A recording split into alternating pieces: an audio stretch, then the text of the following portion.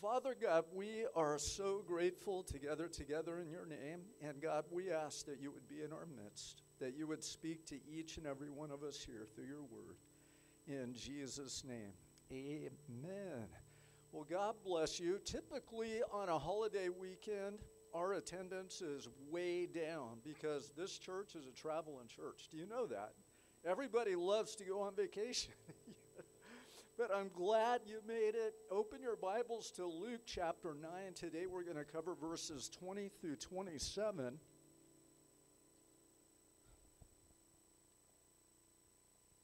And in our text today, Jesus is going to let the disciples know really what his mission is on earth. What do you think the disciples thought Messiah was going to do? Yeah, take over Rome and establish Israel as really his millennial kingdom, what we call the millennial kingdom. They thought Messiah, the first coming, was going to establish his kingdom on earth. And it's amazing that they thought that, but Jesus tells them something radical in Luke chapter 9, starting at verse 20. And he said to them, "But who do you say that I am?" And Peter answered and said, "The Christ of God." Christ is the Greek word for Messiah. The Hebrew word, Mashiach, which means what? The anointed one. Yeah, the anointed one of God, the one Messiah. Verse 21, but he warned them and instructed them not to tell this to anybody. But Jesus would shock them with this, the next verse, verse 22. The Son of Man must suffer many things and be rejected by the elders and the chief priests and scribes and be killed and be raised up the third day. All right, throughout his ministry, this is the first time he gives the disciples a clue that, guess what? I didn't come to establish a kingdom. I came to be crucified, to die, and to raise again the third day. That must have shocked him, but Matthew gives us more detail of the event. Our good friend Peter has something to say to Jesus, and I laugh every time I read this.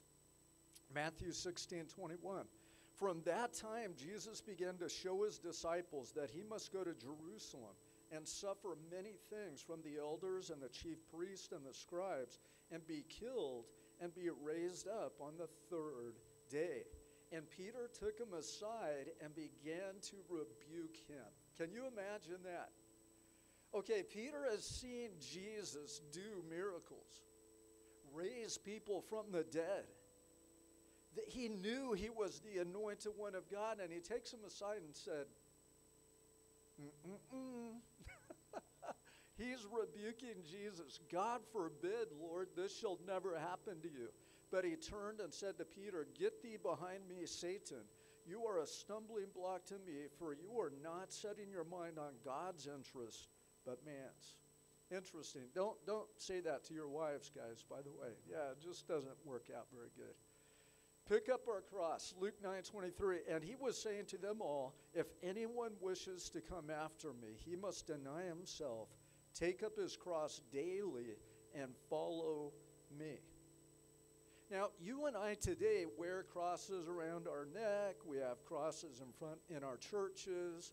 We have crosses on our walls at home, and they're beautiful, made of gold, silver, with diamonds sometimes, and all these beautiful crosses. But we must remind ourselves what the cross is.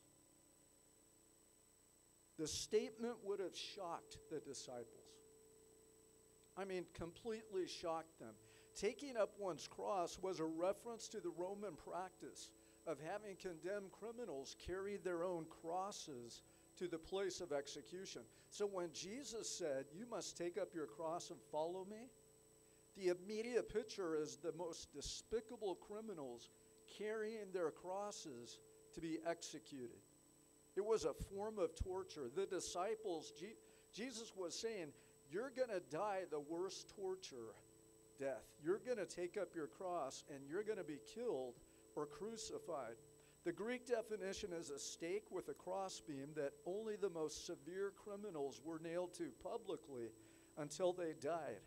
an instrument of the most dreadful, agonizing torture in existence at that time. The cross was an instrument of torture. And when Jesus made this radical statement, hey, if you want to follow me, if you want to be my disciple, you must take up this torture instrument and carry it to your place of execution. Wow. That is radical. The disciples had to wonder, what in the world is he talking about? The closest thing today would be a noose and a gallows. Could you imagine having a little gallows here with a noose hanging off it? You know, and wearing it around your neck. That's exactly what the cross meant to them, but worse. It was the most despicable, despised way to die. Take up your noose and follow me. Or take up your guillotine and follow me. Or electric chair and follow me. Wow. Folks, that's crazy. This was radical back then.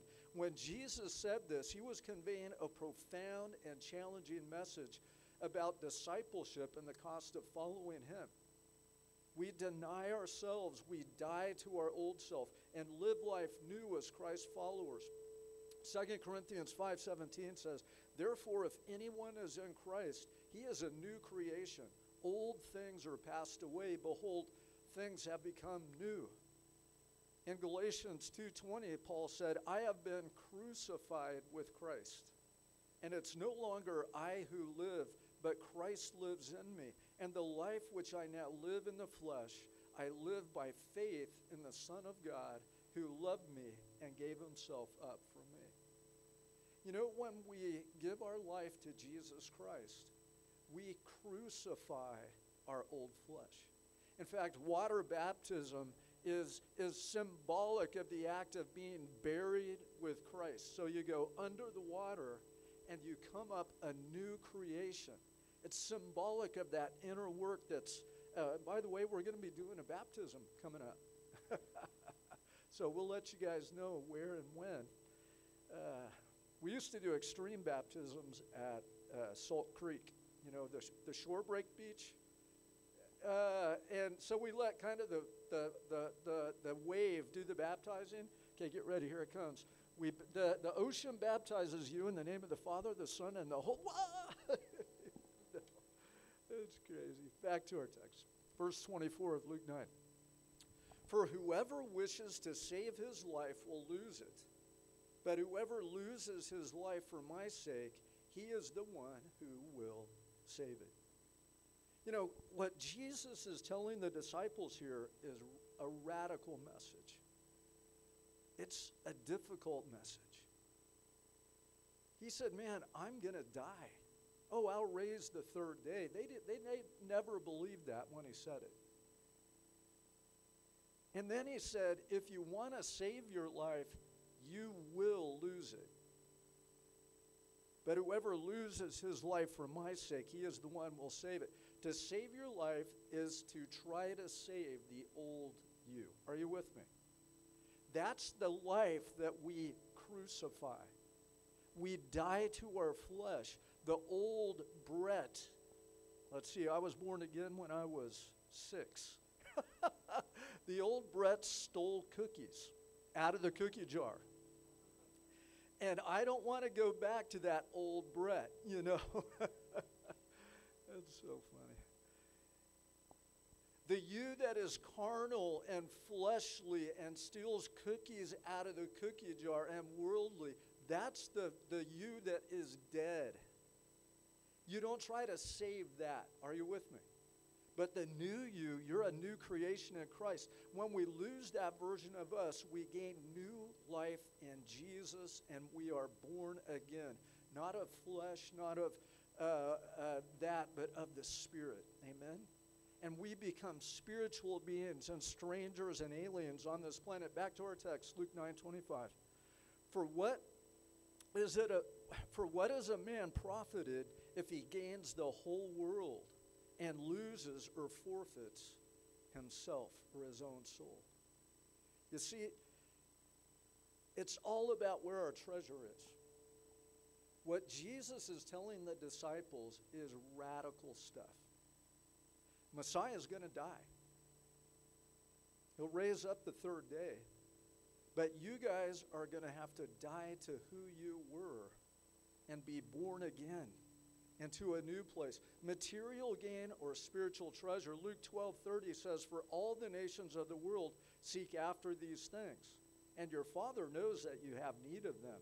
Instead, seek his kingdom, and these things will be added to you.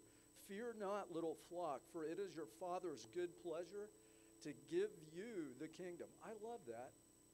Man, why do we seek after all this stuff in life when we are going to actually be heirs, joint heirs with Jesus to the kingdom of God?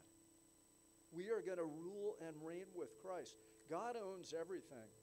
As we've said, a cattle on 1,000 hills. Well, guess what? You're an heir to that. You are a royal priestess and a royal priest. We are going to get the kingdom. The things of this world mean nothing. And he goes on to say, "Sell your possessions and give to the needy. Provide yourselves with money bags that do not grow old, with a treasure in the heavens that does not fail, where no thief approaches and no moth destroys. For where your treasure is, there your heart is also." Back to our text. And that was Luke 12:30 through 34. All right. Luke 9:26, "For whoever is ashamed of me and my words, the Son of Man will be ashamed of him when he comes in his glory and the glory of the Father and the holy angels." It's interesting, as he was saying this stuff, Matthew tells us Peter did what to Jesus as he's making this discourse? Took him aside and rebuked him, right? Said, that's not going to happen, Lord. No, that's not going to happen. Peter had to be thinking in his head, are we convicts? We're going to take up crosses to be your disciple? And you're going to be rejected by the Sadducees and the Pharisees and the scribes and even the Sanhedrin? I thought we were going to take over the temple, not be rejected by them and killed. So Peter had to be thinking, so he's saying, man, if you're ashamed of me and my words, the Son of Man will be ashamed of him when he comes in his glory and the glory of the Father and of the holy angels. We, like Paul, must say this, Romans 1:16, "For I am not ashamed of the gospel, for it is the power of God for salvation to everyone who believes, to the Jew first and also the Greek." And we must verbalize Jesus as Lord, not just feel it in our heart. Romans 10:8 says, "But what does it say? The word is near you, in your mouth and in your heart. That is the word of faith that we proclaim. Because if you confess with your mouth that Jesus is Lord and believe in your heart that God raised him from the dead, you will be saved. For with the heart one believes and is justified." And note this, "with the mouth one confesses and is saved." And so it's professing that Jesus is Lord of your life. So back to our text, Luke 9:27. "But I say to you truthfully, there are some of those standing here who will not taste death until they see the kingdom of God." Have you ever wondered about that verse? What in the world is... Bible scholars for centuries have been agonizing over this one verse. I believe it's one of the most difficult puzzles in Scripture.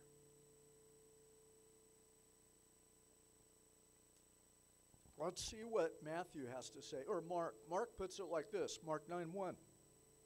"And Jesus was saying to them, 'Truly I say to you that there are some of those who are standing here,'" that's the crowd around Jesus, "'who will not taste death until they see the kingdom of God after it has come with power.'" When does that happen? The second coming. The second coming of Jesus, Christ will establish his kingdom with power on this earth and reign for 1,000 years, and we will reign with him on this earth. So how in the world could Jesus say, hey, some of you that are standing here will not taste death? In fact, you're going to see my kingdom come with power.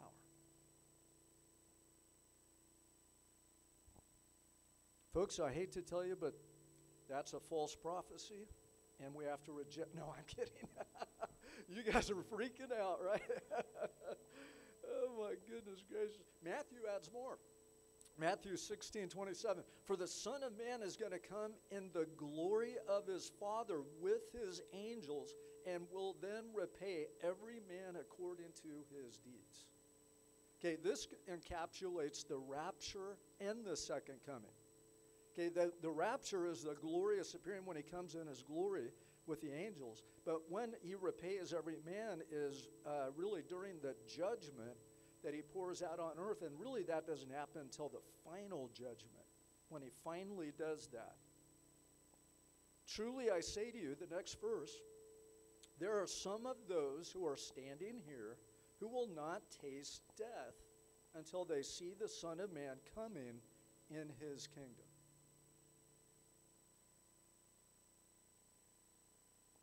I pondered this all week. And, you know, I used to say, because in Luke chapter 9, verse 28 and forward, which is the passage we're going to cover next week, is the transfiguration. Who knows what that is? Okay, that's when Jesus just took a few of the apostles. They went up to a hill, and Jesus was transfigured before them. He began to glow with this great light, and Moses and Elijah showed up and started talking to Jesus. And the 3 disciples that were with him saw this. And so I used to say, and many Bible scholars say, well, when Christ was transfigured and they saw the power, the glory come on, and he began to glow, and Moses representing the law and Elijah representing the prophets were there talking to him, they got a glimpse of the kingdom of God and the glory of God. So I used to say, well, you know, he's just talking about those 3 apostles that went with him to the mountain and saw this. They got a glimpse of it. They didn't taste death, right? But that's really not what the text says.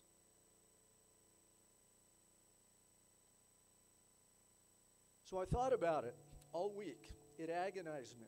Luckily, I was paged out a lot this week, so I had a lot of drive time. So even yesterday, I was paged out. Lord have mercy.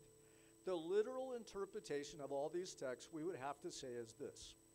Some of the people Jesus is talking to right then when he was doing that will not taste death until the coming of Jesus in his kingdom, the rapture and the second coming. Okay, this is hard. So then the Holy Spirit said, why don't you just do what you always do and apply the rules of hermeneutics to the text? I always teach, if you apply the rules of hermeneutics to a puzzling text, Scripture will always make clear what the text means. Are you with me? So I apply hermeneutics to the text. By the way, that's second coming, the end of the 7th week. Will not taste death. It is because of this one passage of Scripture that there are many who do not believe in the rapture. What are they called? They think Jesus somehow came back in the 1st century and is now reigning on earth through the church. So that's how they justify this text. They say, oh yeah, they did see Christ coming in his kingdom, and he's reigning now through the church. Guess what churches believe that? Catholic, Lutheran, Presbyterian, Anglican. Most of the high churches do not believe in the rapture. In fact, Martin Luther said we should rip the book of Revelation out of our Bibles. Martin Luther. Okay, because they don't believe it. They believe, especially the Catholic Church, they are going to Christianize the world, and they will rule from Rome the entire world. The Catholic Church. The schools of thought on this are all millennialist. there is, the millennial reign of Christ is now. There's no millennium. Means no millennium, the 1,000-year reign. Christ is reigning now through the church. Preterist. Most or all of revelation and prophecy has already happened in the first century. You ever heard of that? Okay. Historicists say it's all allegorical and is being fulfilled throughout history. And then what we are is futurist. Most is yet to happen of Bible prophecy, the end time prophecies. All right, so back to our text. But I say to you truthfully that there are some of those standing here who will not taste death until they see the kingdom of God. And Matthew says, me coming with the kingdom and power, and seeing all of that. So what does it mean? What is Jesus actually saying here? If we take the literal interpretation, we would have to conclude that Jesus had to have come during the first century. Somehow we missed it, but Jesus did come, and the people didn't taste death because he came, and we are now the kingdom of God on earth. Okay, that's nonsense. So we can't take this text literally. So then we apply the rules of hermeneutics, and it's very simple here. Is it literal or figurative? And the cardinal rule of interpretation is context, and let the Bible interpret itself. You've heard this before, most of you. Okay, you interpret Scripture with Scripture. Okay, it can't be a matter of your own interpretation. So does the Bible elsewhere talk about people not tasting death? Absolutely. And that's how this passage is solved. Jesus clarifies this in the Gospel of John. John 8:51, truly I say to you, if anyone keeps my word, he will never see death. Do you keep God's word? I do. How about John 8:52? The Jews said to him, now we know that you have a demon. Abraham died, and the prophets also, and you say, if anyone keeps my word, he will never taste of death. John 11:25, Jesus said to her, I am the resurrection and the life. He who believes in me will live even if he dies. And everyone who lives and believes in me will never die.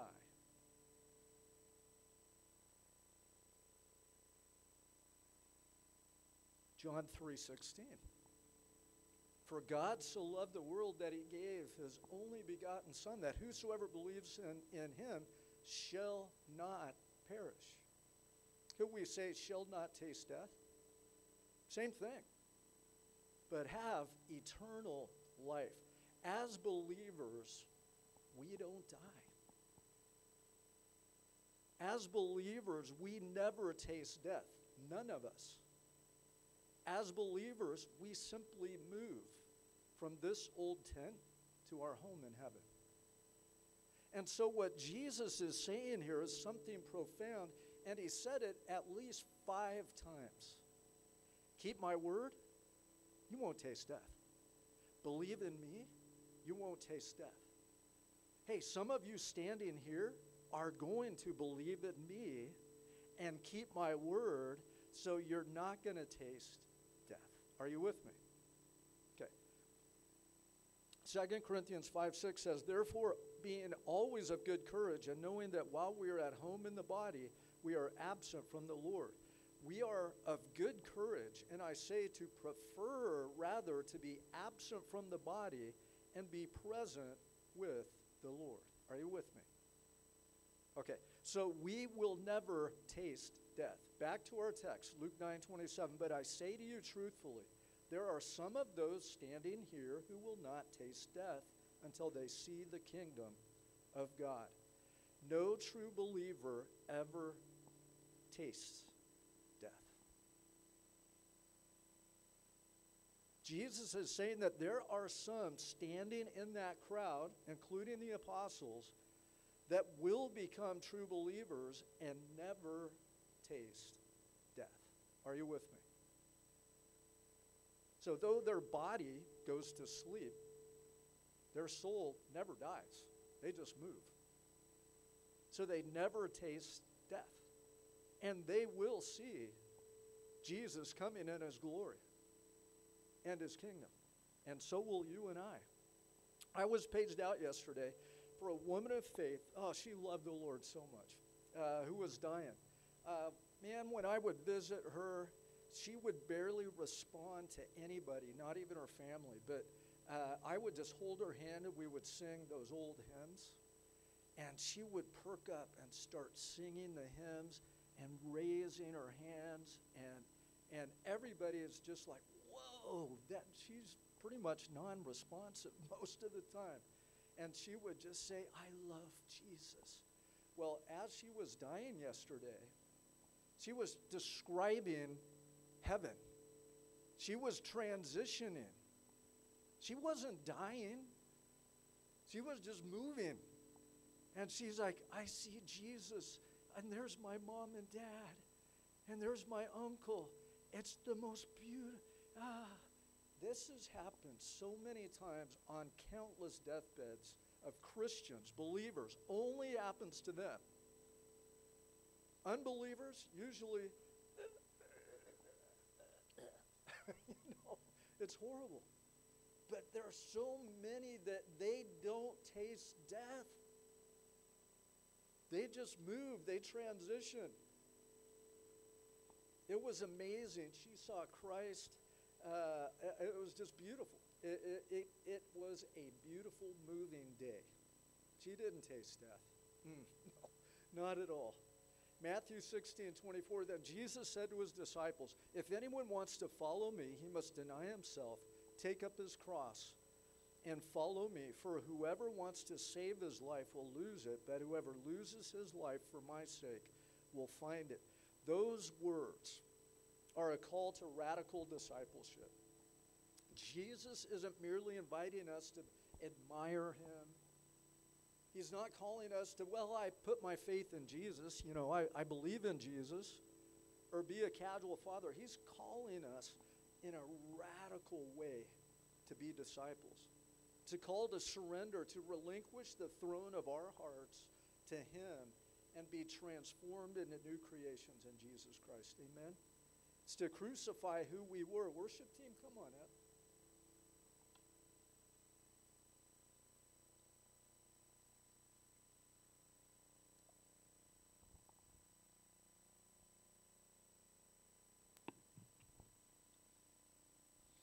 This transformation begins with our willingness to die to our old self, to let go of sin and worldly attachments that entangle us.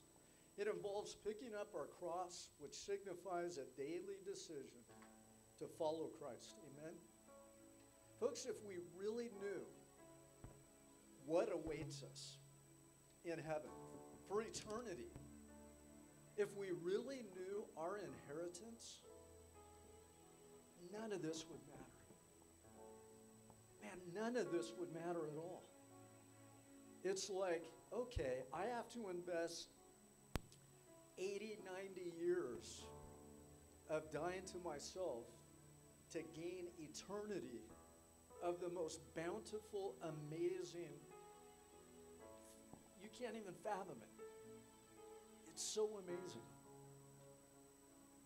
Jesus calls us to a radical discipleship. So let us not falter in our commitment to follow Jesus. Amen? And let's continually seek his guidance and immerse ourselves in his word and dig deep and press into the Lord. Because only what you do for him matters for eternity.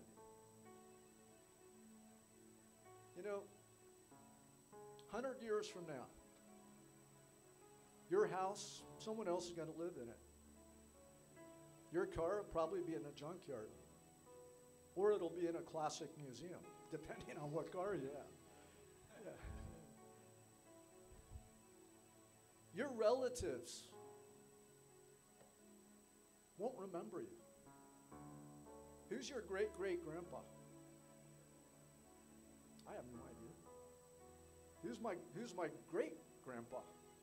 I kind of know a little bit about him, but not much. I don't grieve his loss. I don't know him. My grandpa, I knew well. I grieve his loss. But folks, 100 years, none of this matters. So let's do great exploits for God. Let's make our lives count.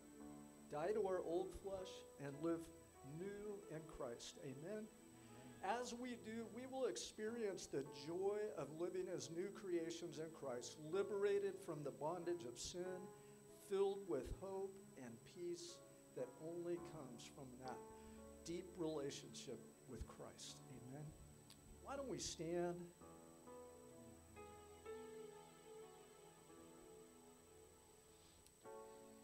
And sing this song to the Lord. Let's leave it all behind us. Believe and be reborn. Join us at Living Water. This goes out to every outcast, to the just don't quite fit in. Every wrong way, runaway rebel, so ashamed of where you've been. This goes out to every searcher, trying to fill that empty space. Well, your searching days are over now. Everything's about to change. Come on down to the living water. Waves of mercy washing over you. No more strangers, only sons and daughters. Come down to the living water and rise up new.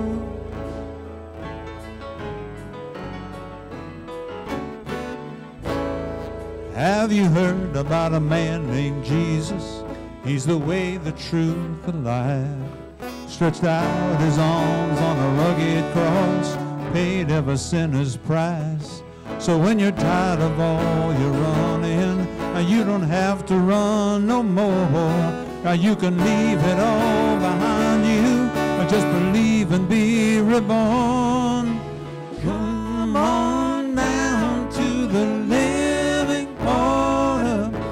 Waves of mercy washing over you. No more strangers, only sons and daughters. Come down to the living water and rise up new. Oh, this is your invitation. Oh, no more lost and alone. Oh, this is your invitation. Hear your Father saying, welcome home. See that cross upon the steeple. Hear that sweet forgiveness song. Come and join Jesus, people. This is where your heart belongs. Whoa, whoa, come on down to the living water. Waves of mercy washing over you. No more strangers, only sons and daughters. Come down to the living water and rise up new.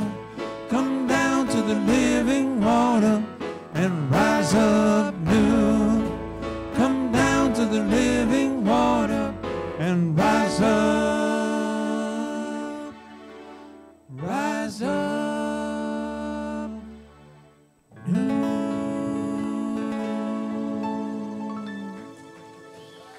Thank you, everybody. Thank you.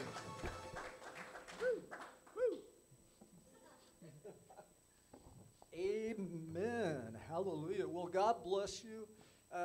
Thanks for the goodies, Debbie and Randy. And there's goodies in the kitchen, so go grab some. I pray you have a blessed week. And no, we don't fear death because we're not going to die. You know that? We do fear pain, though. So, Lord, let our movement day be painless.